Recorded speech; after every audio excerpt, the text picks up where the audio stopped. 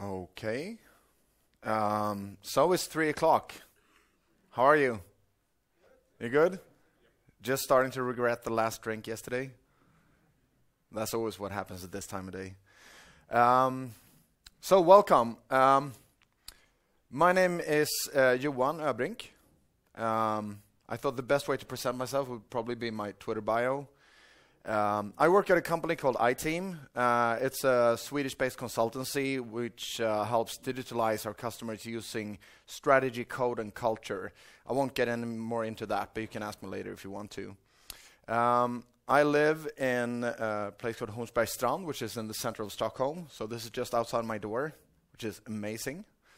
When I'm not coding or speaking, I do a lot of stuff. I do a lot of skiing, biking, swimming, running, and also I just took up self-defense in the form of Krav Maga, which is a lot of fun. I'm also a really die-hard YouTube addict, so I watch a lot of StarCraft. I play Zerg, by the way. A lot of channels with political comedy, scientific nerdery, and all kinds of extreme overthinking of movies and overanalyzing movies. I'm also the sort of Swedish go-to guy now for television when it comes to commenting on technical developments, which basically means every epic fail. That's the only time they call me. It's like when there's a data leak or election meddling or the Momo challenge, I go there. And in terms of my age, I will just tell you that these were my first computers, so you can probably infer from that. So what we're going to talk about is the future, right? It's quite a big topic, but we're going to specify on what we're like focus in on the direction that we're going and how to navigate there. And it's a really good thing when you're trying to navigate to know where you're going. And since we don't know that, we can only infer it from other stuff. It's always a good thing to start looking at what's happened thus far, and then see if we can extrapolate from there. And as far as I see it, we've been through, we're going through 3 major shifts at the moment. And I'll go through them one by one, and then try to give you some like tips and pointers on how you can cope with these changes. So let's look at the first one, the technological revolutions that we've gone through. So there's been a number of them. The first one was around 1760. It was the first industrial revolution. That's when we got the mechanical production, we got railroads, we got steam power. The second one in 1870, the second industrial revolution, was largely centered around mass production. We got electrical power and the assembly line. Then sometime around 1969, we entered the third industrial revolution, what's also called the first digital revolution. That's when we get automated production, we get electronics, we get computers. And at the moment, most people agree that we are in some sort of revolution. But the problem is, what is it? What should we call it? Is this the fourth industrial revolution? Is it the second digital revolution? And most importantly, the revolution of what? Like, what words should we put when we describe that revolution? Is that the always connected revolution? Is it the everything is about you as being recorded and analyzed revolution? The rise of the machines? The fact is that we don't know. But what we do know is this. When we were here at the end of the third revolution, we were at the summit of that evolutional stage, right? So we had experience, we had the tools, we had best practices, we had standards, we had white papers, we knew how to deal with stuff. When we're here, when we're entering the new age, we have immense opportunities, but no experience. So our tools are inaccurate, and our intuitions are probably wrong. Another interesting thing to note about these revolutions is that it's very easy to focus on the winners, the stuff that we got, but there were also losers in each of these steps. So the first revolution, the big losers were what was called the landed nobility. So the people who were rich at the time were rich because they owned a lot of land. And that was because it was impossible to increase the output of any given square meter of land. So the only way to get rich was by owning more land.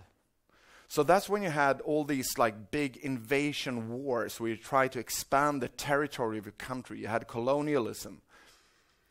And when we go to mechanical production, all of a sudden it doesn't matter how much land you have, it matters what you do with it. So if you put up a factory, you can make a lot of money, which meant that these guys started falling off. And now you can see, if you look at the British nobility today, they have to rent out their castles to tourists in order to be able to pay for them. So they lost power here.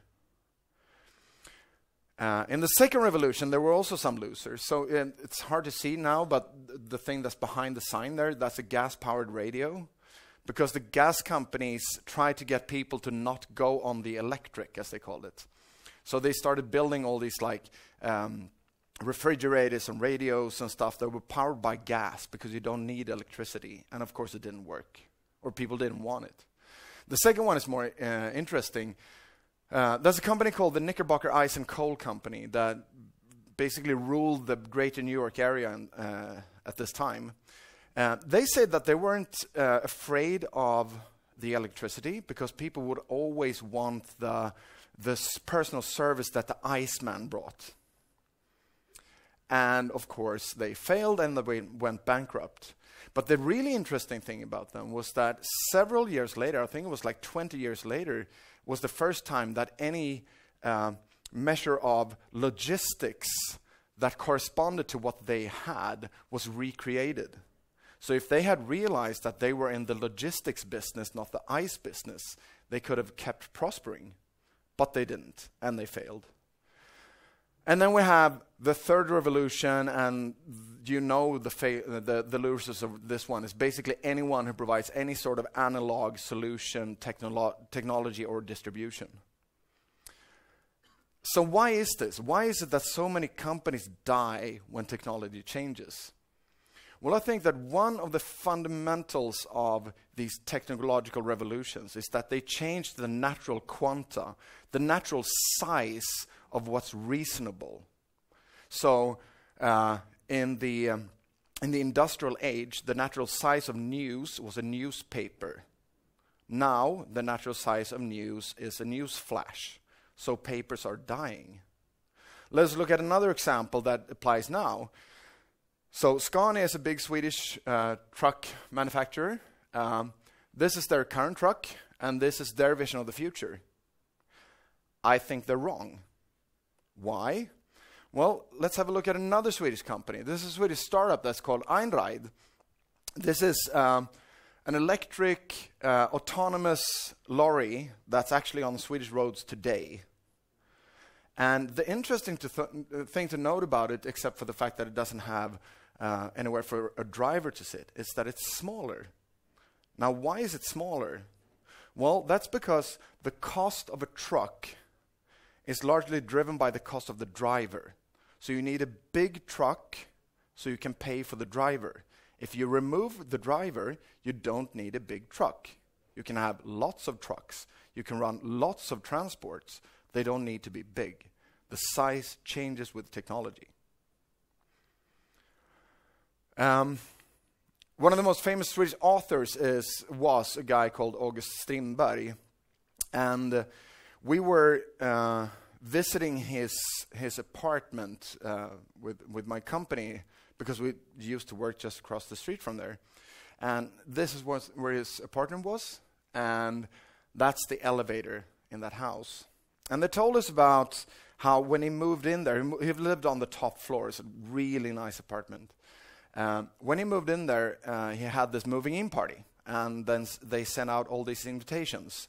And all the invitations said, there is an elevator in the house. Now, why did it say that?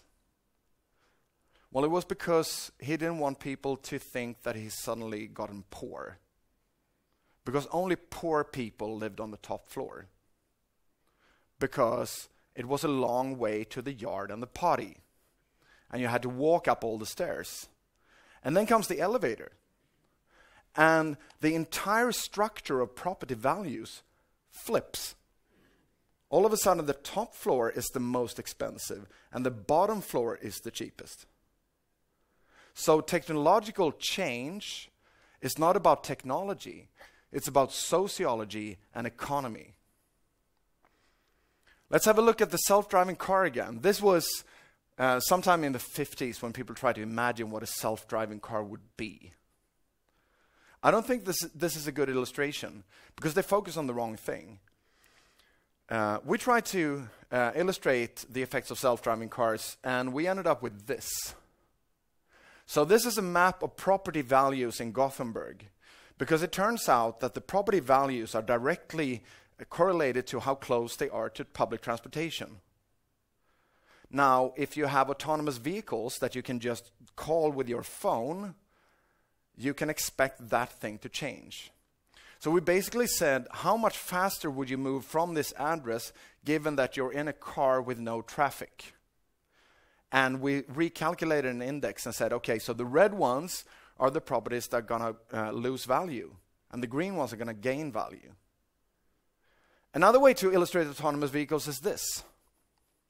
I was talking to a woman who said, if we had autonomous vehicles, I wouldn't be alive today because I had a heart transplant, and my heart came from a person who died in traffic. So transplants are mainly done with organs that come from people who die in traffic, because that's when young and healthy people die. That's where we get all our organs. So autonomous vehicles means we need to hurry up and manufacture more bionic organs.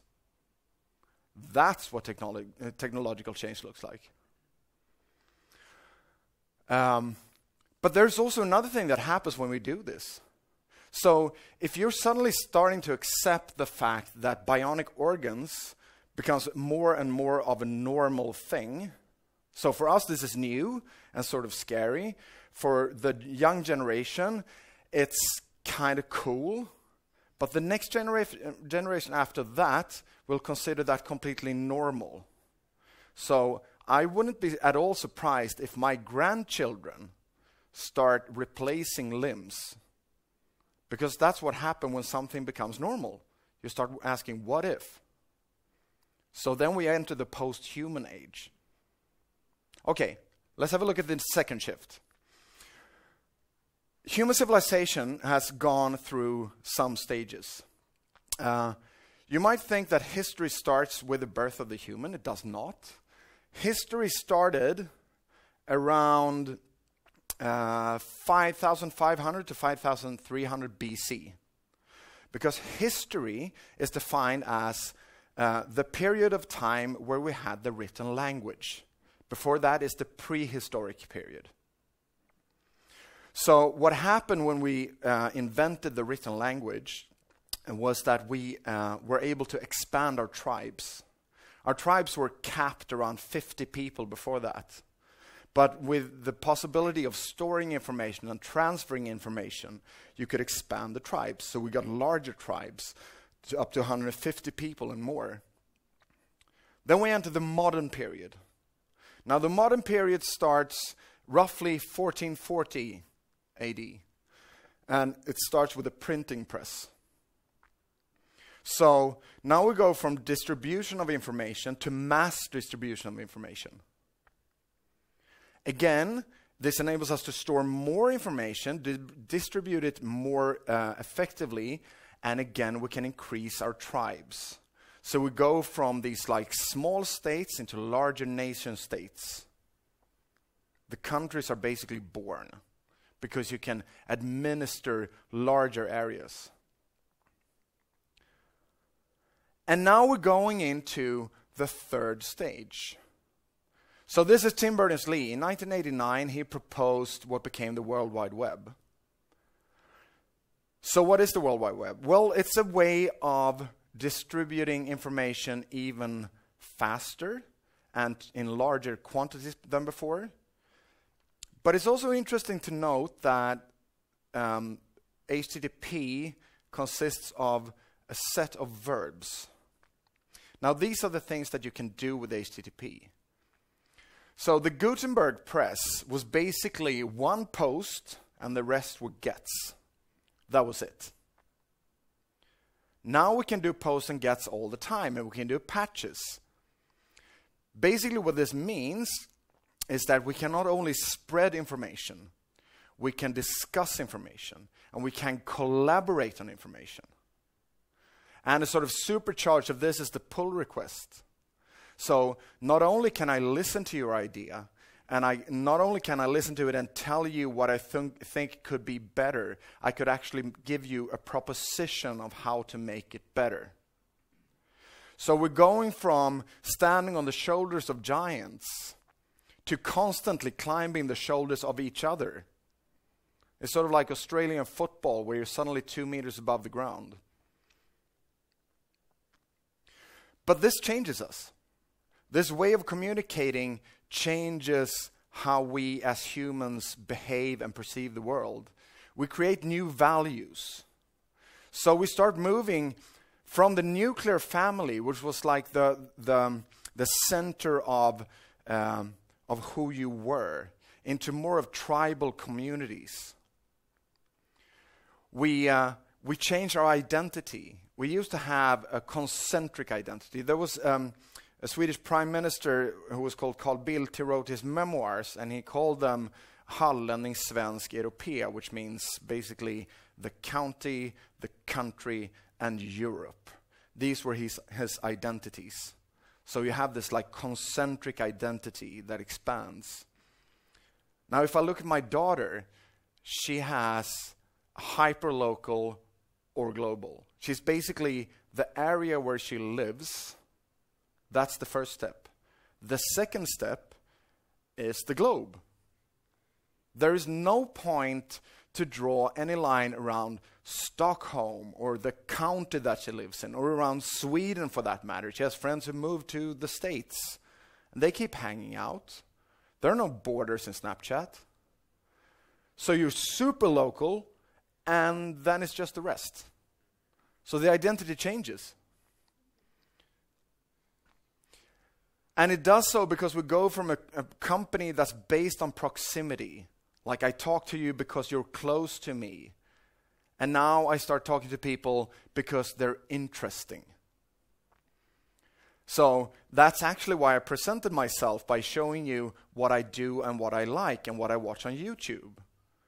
And I think that a lot of you looked at that and you picked up on something and you went, okay, I do that part too. I do that part too. Now we have a connection.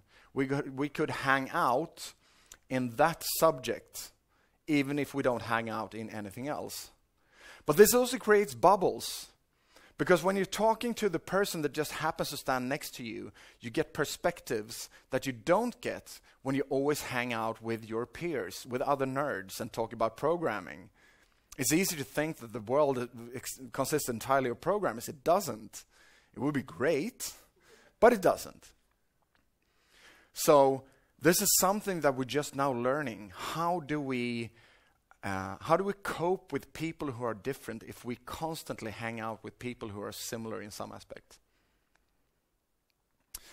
This also gives rise to what's called the netocrat.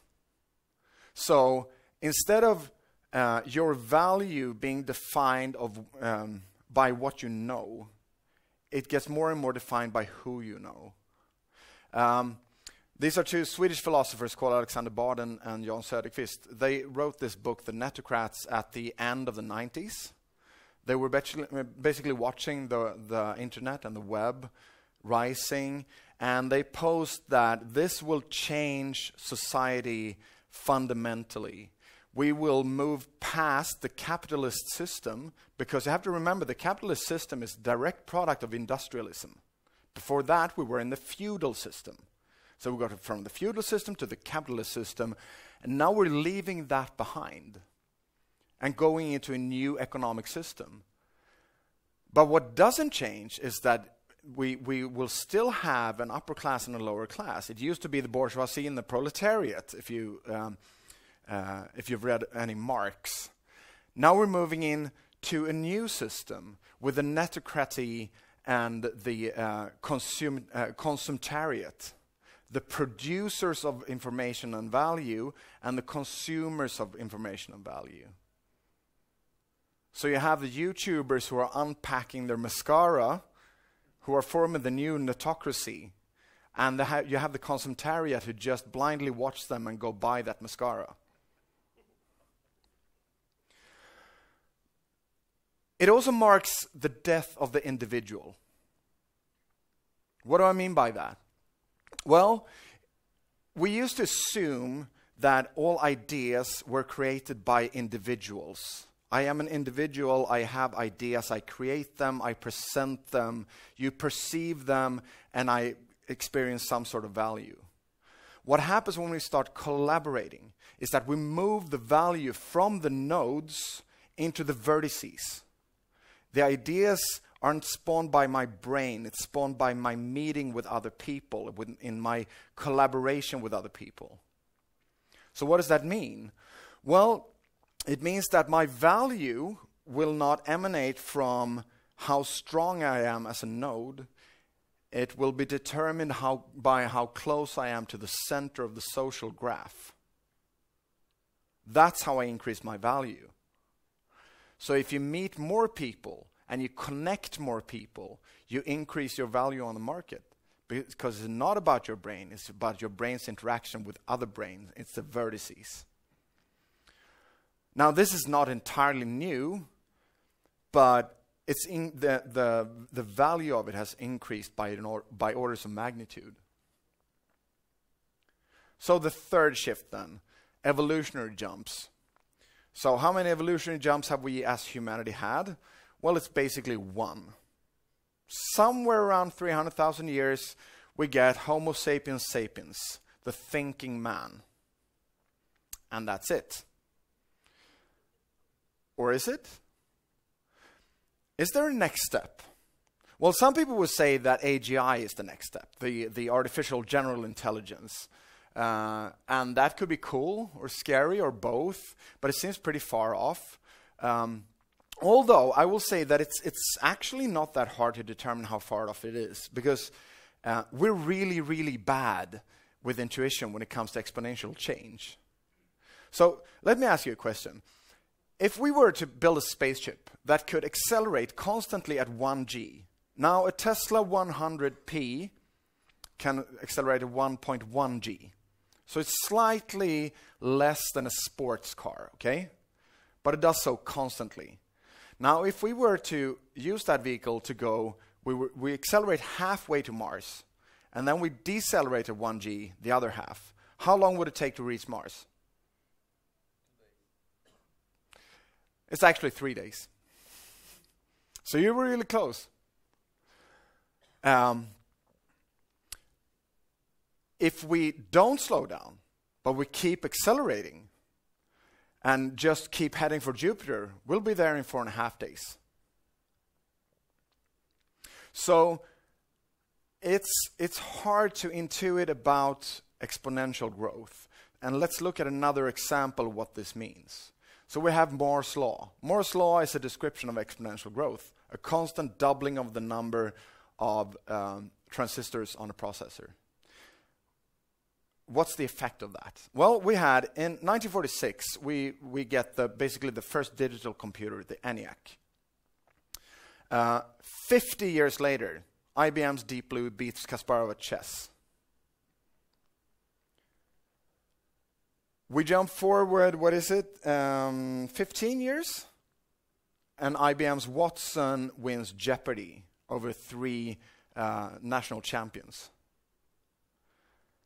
And then just 5 more years before Google's AlphaGo beats Lee Sedol at Go. Now, Go is an interesting game. It's been around for ages, and it's been used in Japan not primarily as a game, but as a tool of philosophy, as a tool for understanding nature and humanity. So people are being trained as Go players from very young ages. So beating a human at Go is quite an impressive feat. But even more impressive is that after AlphaGo beat Lee Sedol, it kept playing. And Go players started studying AlphaGo to learn more about the game. And just a year after, another champion of Go called Ni Weiping said this. He said that Go is not as simple as we thought. There is still huge room for we humans to explore. Either AlphaGo or Master. It's sent by the Go god to guide humans. To quote another person, now if you begin to feel an intense and crushing feeling of religious terror at the concept, don't be alarmed. That indicates only that you are still sane. That's said by Wally Weaver in The Watchmen. So things are moving faster than we think. But I still would not argue that AGI is the next evolutional step. I would say that the next evolutional step is the augmented human. It's basically a new species. So, what do I mean by that? Well, this person and this person are widely different. Because with my phone, I have access to basically all human knowledge. I can communicate over vast instances, and I don't get lost. Without the phone, I can't do any of that. I think that's why we're so terrified about that red battery symbol, because it actually diminishes us as humans. And it's like it can be hard to sort of grasp the implications of something like this. But I think that sometimes when you try to figure out where something is heading, you can use language to tell you. So an interesting thing about language is that we constantly invent new words, but we don't invent just any words. We invent words for anomalies, because normal things need no description, right? So, example of anomalies. We got store-bought bread. When everyone was making their own bread, suddenly you could buy it in the store. We got store-bought bread. A few years later, we get homemade, home-baked. That word did not exist before. It tells us that the default has shifted. Now the anomaly is making the bread yourself. Digital cameras don't exist anymore. Now we have analog cameras, because those are the anomaly. IRL used to be described as when you're not on the internet, the real life. Now that transformed into AFK. You're just away from keyboard. And a new trending word that's starting to replace AFK is this. Hello? The meat world. So you have the real life, and then you have the meat world. And it's funny to see what happens when we start to look at it this way. Because all of a sudden, what are you going to do in the meat world? I mean, it's not like you can work there. You can't do anything of significance. So you start playing. So you start like shutting off entire cities to have these like silly color runs and stuff. Why? Because the meat world is now a playground. It's not where we do any serious work. So, what does this all mean? How can we respond to such a seismic shift? Well, I have 5 tips to give you. The first of them is that you need to accept the realities of dealing with complexity, because more and more of the things we face are complex now. That comes from the fact that we're at the start of a new revolution, which means that we don't yet understand anything, so everything is complex. What does complex mean? Well, according to, sorry, I should say this is Welsh, so of course it's pronounced Cynefin, as you can see. So, according to Cynefin, there are basically 4 distinct types of problems that you can encounter. The first one is called the obvious problems. Obvious problems are problems where the cause and effect relationship is perceivable. You know what causes what. It's predictable, and you can do it over and over again. That's where we have best practices. So basically what you do is you sense what's going on, you categorize that, and then you respond. It's really simple. The second part is the complicated part. This is like designing an airplane. So you can still determine the relationships between cause and effect, but you need to do a pre-study. You need to gather the data. You need to analyze it. So you sense, you analyze, and you respond. You have good practices, but there is no one best practice. Complex problems are problems where the cause and effect relationship are observable only in retrospect.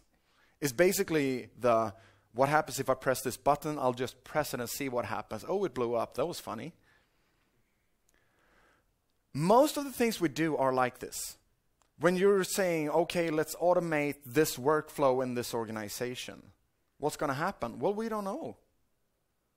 Like, I remember when Nokia released their first phone that had Java on it, a friend of mine said, oh my God, do you realize what that means? It means that we're going to be able to build programs. So you're going to have a button that you just press and a taxi will come and pick you up. Seemed all right. What he couldn't foresee was that it would mean that you would have electric scooters all over the city. Because the cause and effect are observable after the fact, and it's non-repeatable.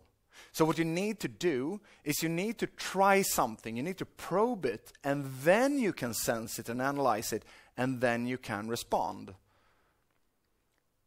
This is why estimations fail all the time, because we don't know what we're doing, and we shouldn't know what we're doing. Because if we do know what we're doing, we're back in the obvious area.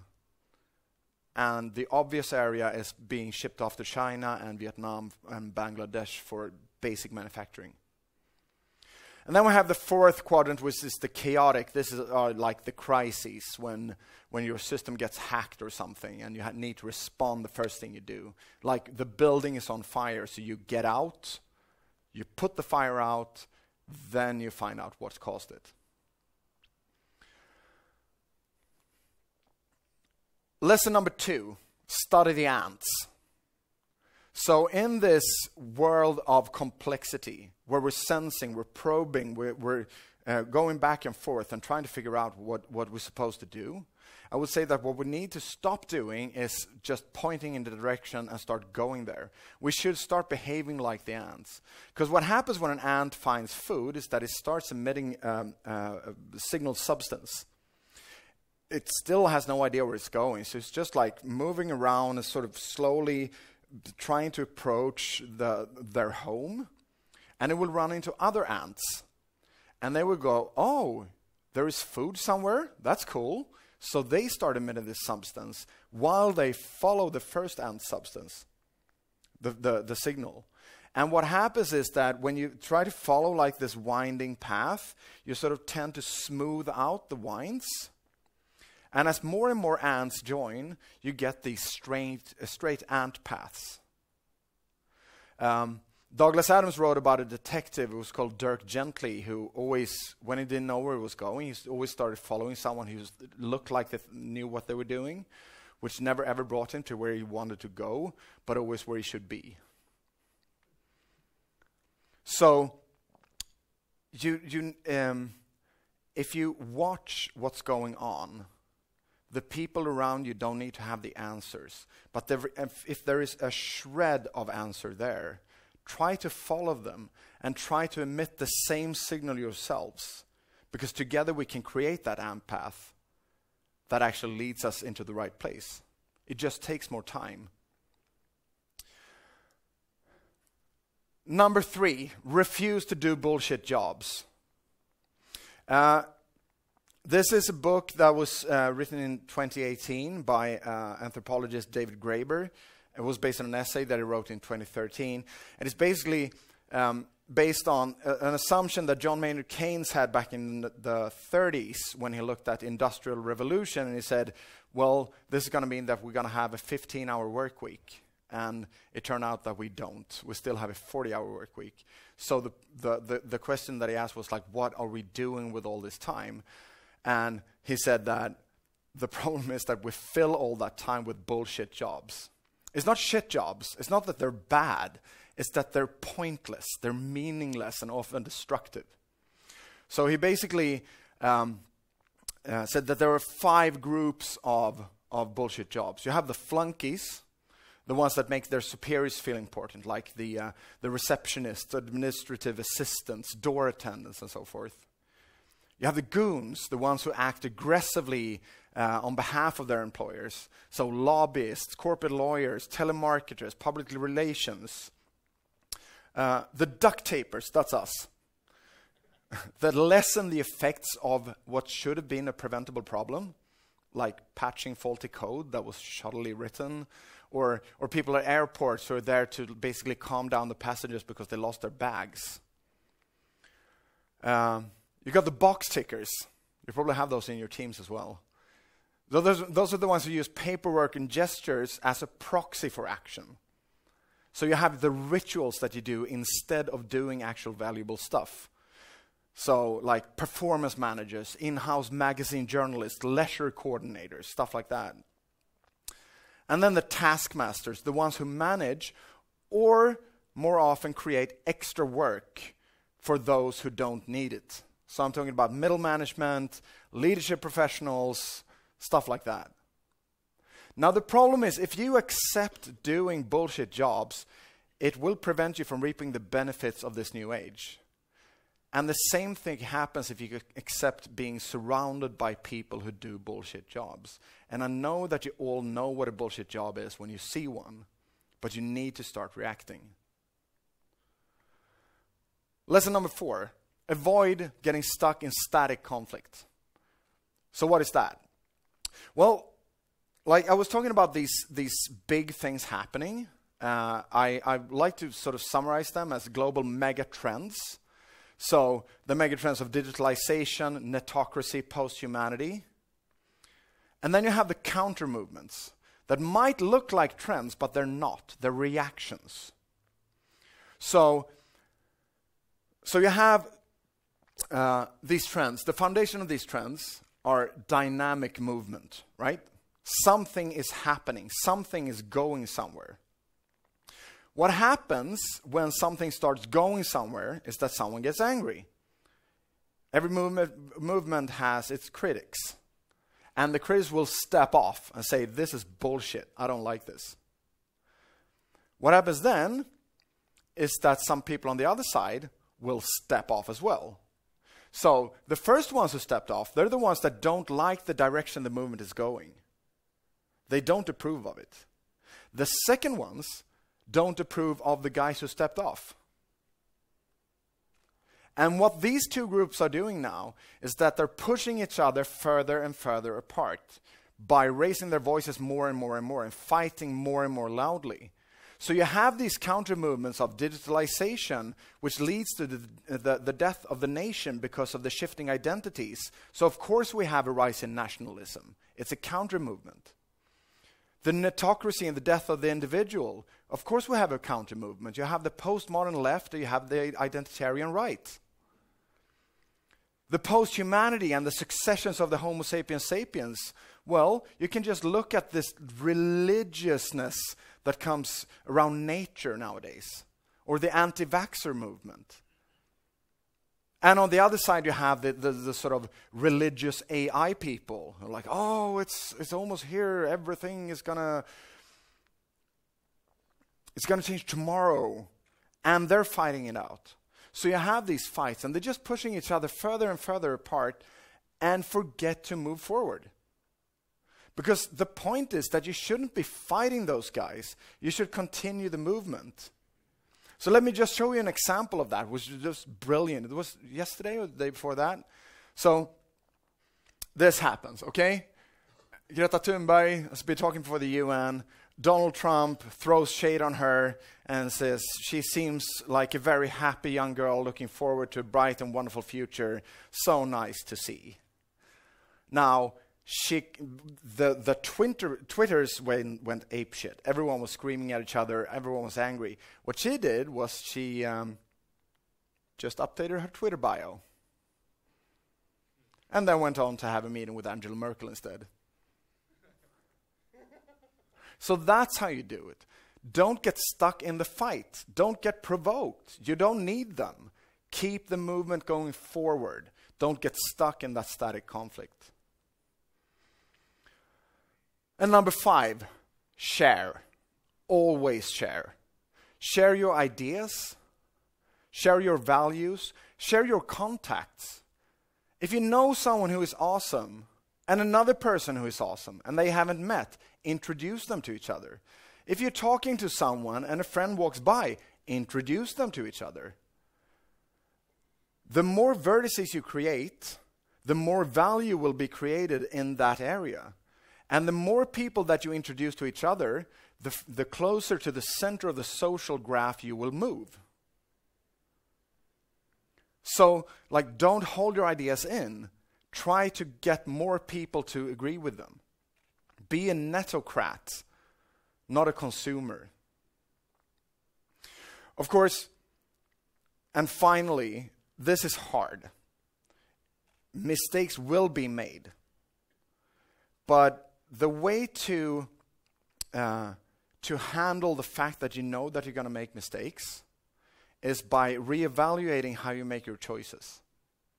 So instead of looking at how much does it cost me to choose this path, you should look at how much does it cost me to turn back. It's not the nominal cost of implementation, it's minimal cost of change that should guide your decisions. Because then it doesn't matter, or at least you minimize the cost of being wrong, because you're going to be wrong a lot. And that's why the future is awesome. Thank you.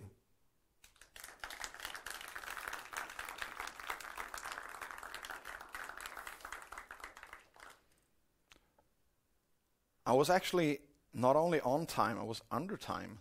So we have 9 minutes if you have any questions. Yep.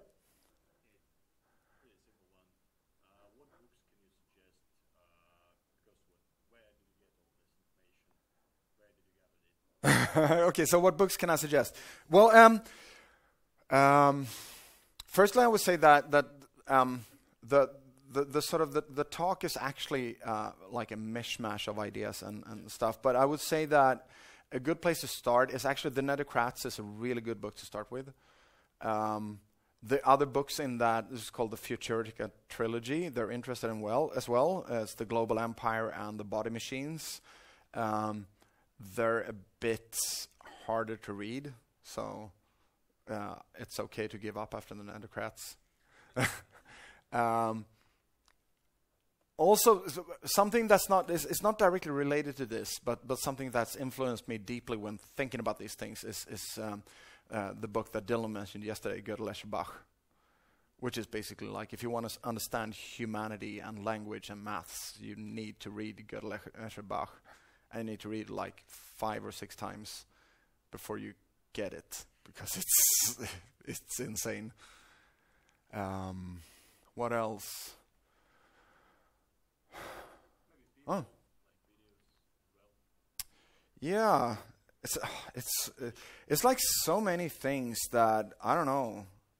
I think that like a lot of things when I try to just like make sense of where we're going, I actually talk to my daughter, because she's a digital native and I'm a digital immigrant. Like I was 8 when I got my first computer. Sorry? Yeah, you were 14. Yeah. No, no. So it's like it's really interesting to see how kids use digital media, because it's different.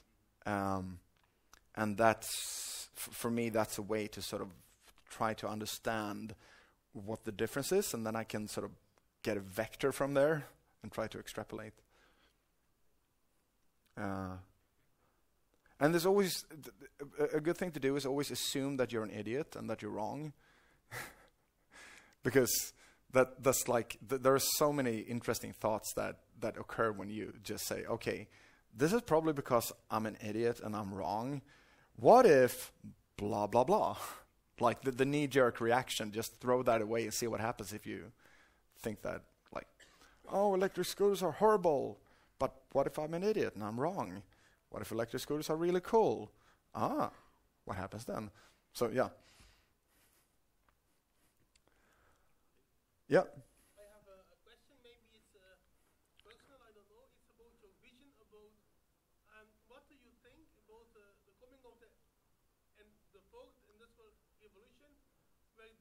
the financing is going to change, do you believe in finance of people in something like basic income, in something like cryptocurrency? How do you believe the future of financial situation will be? So what would be the future of the financial situation?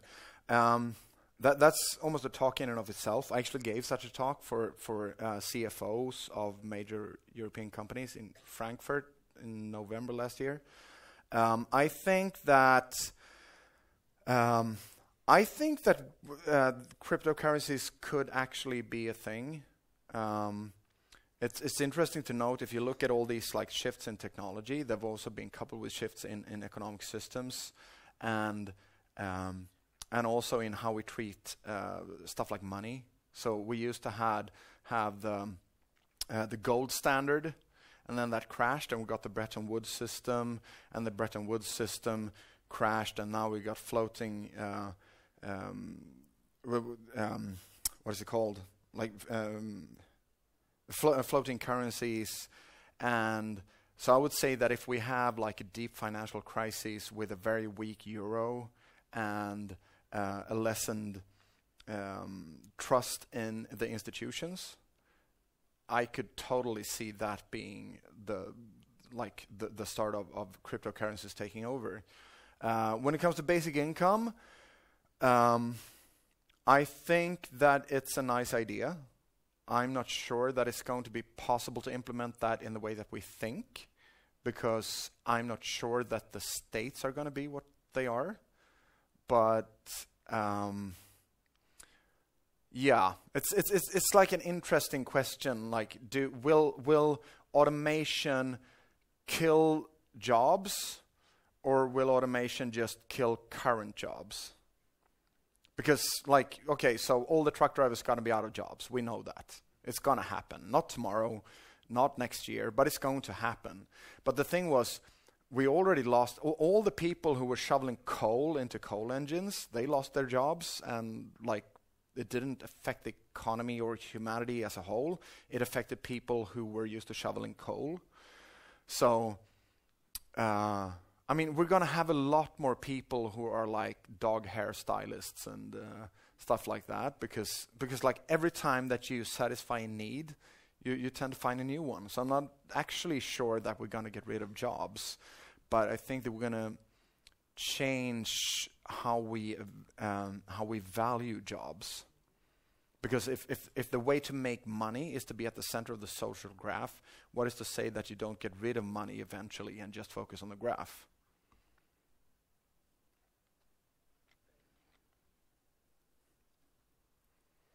Mm-hmm. I've got a question about human augmentation.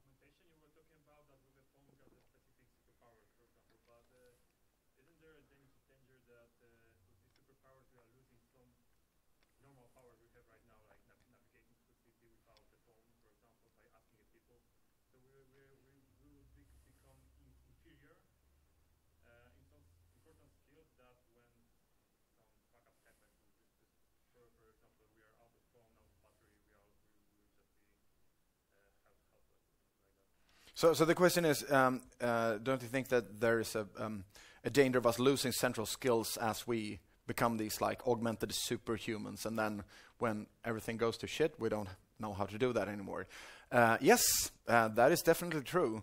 I will say though, it doesn't change the fact that it's going to happen, because whether you like it or not is not the issue. It's going to happen, and it's already happened. Like, people are crap at finding the true north by looking at the growth on trees.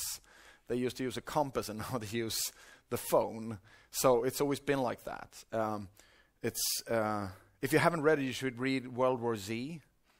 It's a really interesting zombie novel, but they talk a lot about what happens to society when everything breaks down. And one thing that happens in Los Angeles is that they classify people from A to F, depending on how useless they are. So A are really useful, and F are really useless.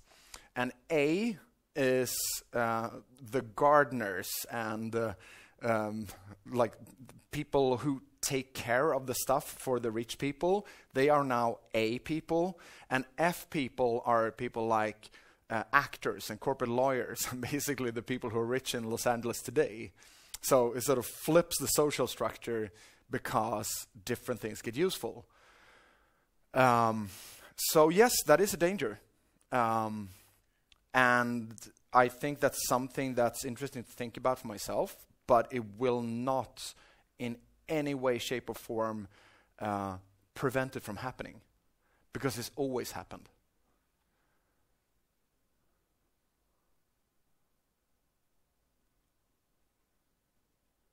Anything more?